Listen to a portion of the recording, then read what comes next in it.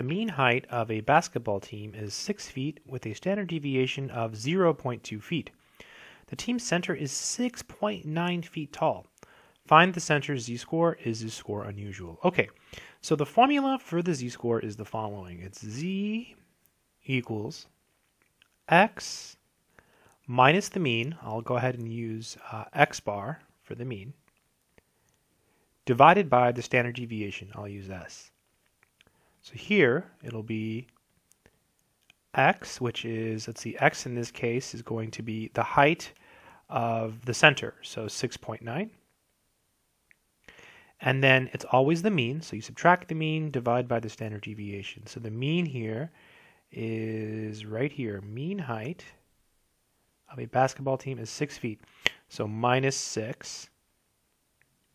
And then divided by, and then the standard deviation is right here, 0.2 feet.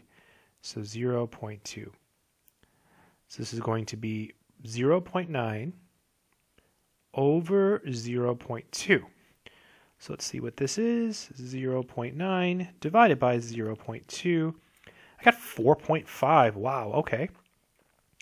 And that is bigger than 2. So if it's bigger than 2 or smaller than -2, it's unusual. So this would be unusual. And it wants to know if it's unusual, so the answer is yes. So the answer here would be B, 4.5, yes.